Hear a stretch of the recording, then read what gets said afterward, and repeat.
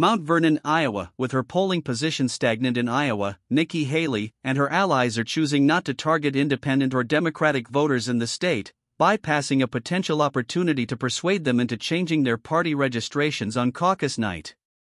The group that is effectively running the ground operation on behalf of Haley in Iowa, knocking on doors to mobilize voters for the caucuses, said it is not making a concerted, focused effort to turn out independents next month.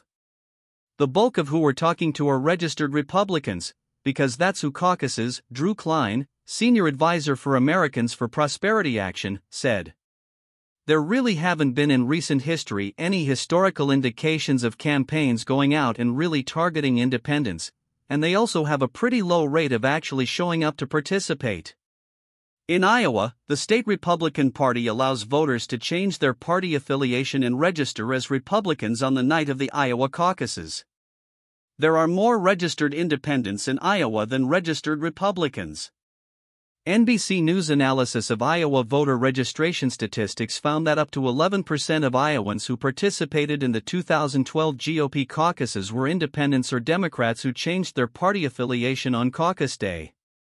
The 2012 election cycle was the last time that only a Republican caucus, and not a Democratic caucus, was held in Iowa.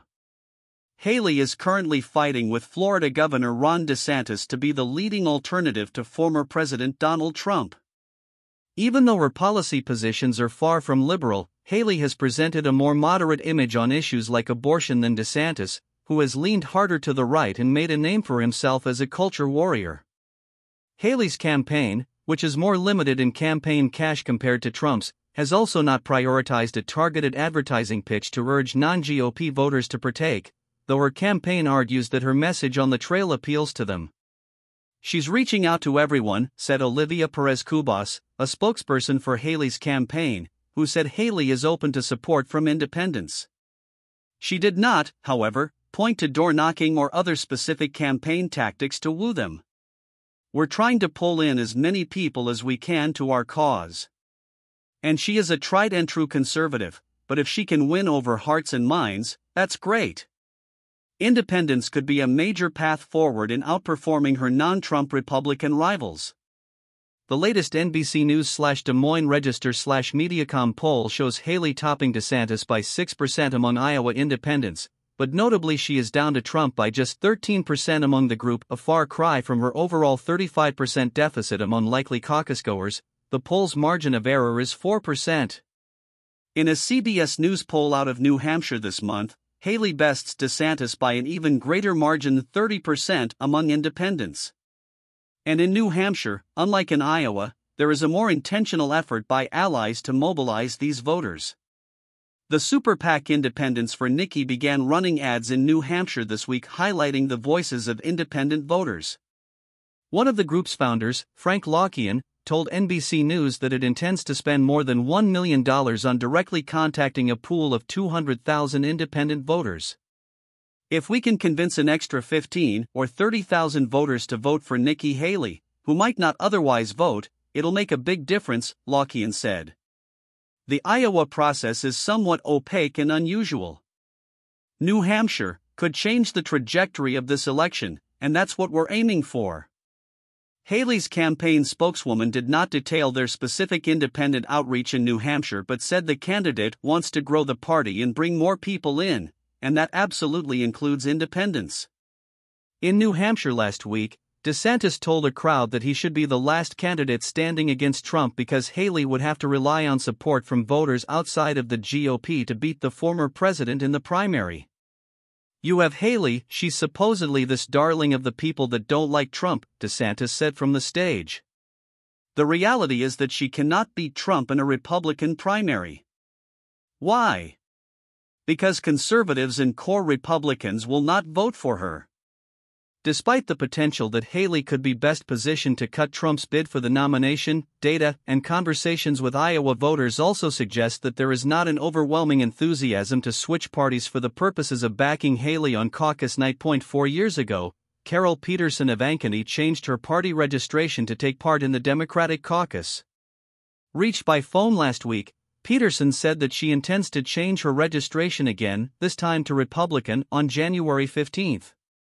It's funny you should ask because I was telling my husband this week that I think I'm going to change my affiliation so I can caucus with the Republicans, and I looked it up on the Secretary of State's website and you can do it the night of the caucus, said Peterson, adding that she is going to recruit friends in her Des Moines suburb to join her. Peterson, however, said that she plans to caucus for former Arkansas Governor Asa Hutchinson, not Haley. When asked why she would not caucus for the former South Carolina governor, Peterson responded, "When you're here in Iowa, you see all the commercials." Right now, what she's saying is that her views are just as crazy as the rest of them.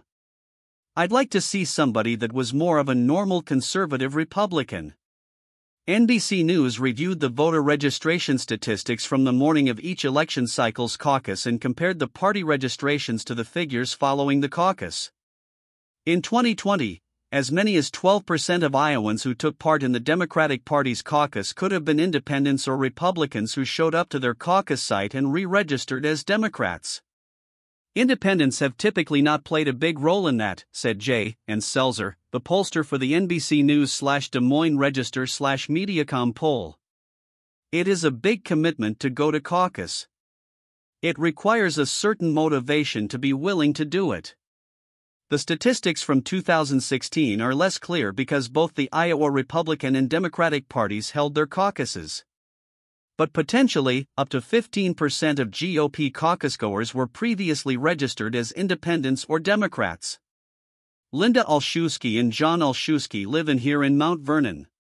Despite knowing they could register as Republicans on caucus night, the couple said that they will not participate. "I would never go to the Republican caucus," said Linda, a registered Democrat. "Yes, I've thought about it. But I won't do it," John, a registered independent, followed. Even then, the couple said that they would not support Haley. Instead, they would hypothetically caucus for former New Jersey Governor Chris Christie. "I don't think Nikki Haley is saying what she believes," John said.